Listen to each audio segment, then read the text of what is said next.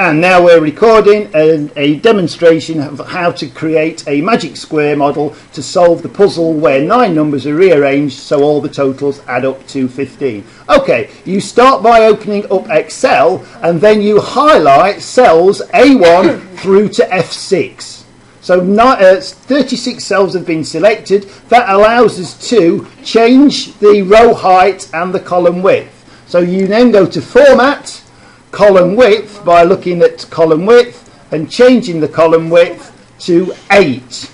That makes the column width all the same. You then, while keeping those same cells selected, go to Format again and go for Row Height, Format Row Height, and format the row height to be 40. What this does is makes the squares that you've selected looking more, or making the cells that you selected looking more like squares rather than flat rectangles. The next thing you do is highlight the middle 9 squares from B2 through to D4. So select B2 to D4 and put a border around them, a thick box border, so it's highlighted the 9 cells that you're going to work on. You can then put a shaded border around into those yellow squares to make them go yellow. Yeah, and now we're going to put the numbers 1, 2, 3, 4, 5, 6, 7, 8, 9 into those boxes. To begin with, it's easy enough to just put the 1, 2, 3, come below it to go 4, 5 and 6, and finish off by calling 7,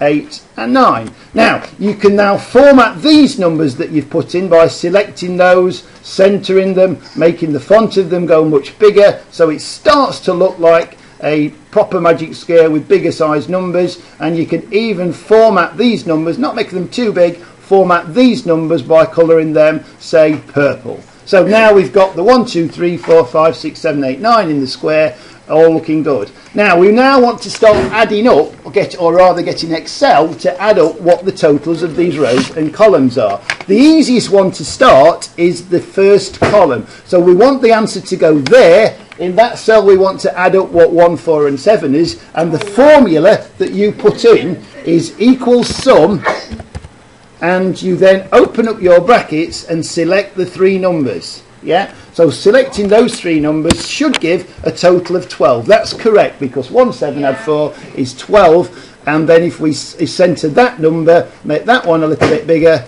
yeah, we can see that that's the first answer button that we've got. Now the next one is exactly the same process. Equals sum, open the brackets up and select the 3 numbers, close the brackets off. It should give you the total of 8, 5 and 2, which I think is 15. Here's a little trick. If you want it to be formatted the same, click on the 12, use the format painter and then select on the 15 and it gives you the same size.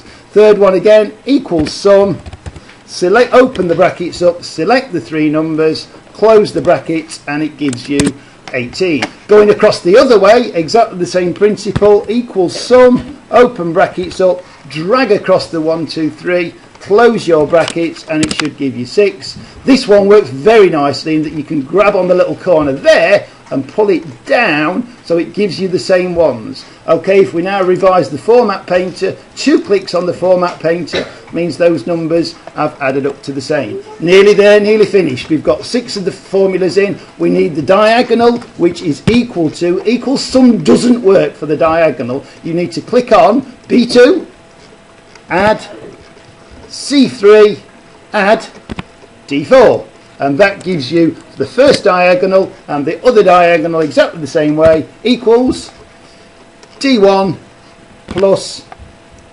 C3 plus B4. That adds those 3 diagonals up, or those 3 numbers in the diagonal up. Format paint those so that they look the same, and we are close to completing. We now save the work. Save it nice and early on as Magic Squares into your Unit 1 folder. I'm going to put mine into my Purbeck folder, so I'll call it Magic Squares. Okay, we'll save that.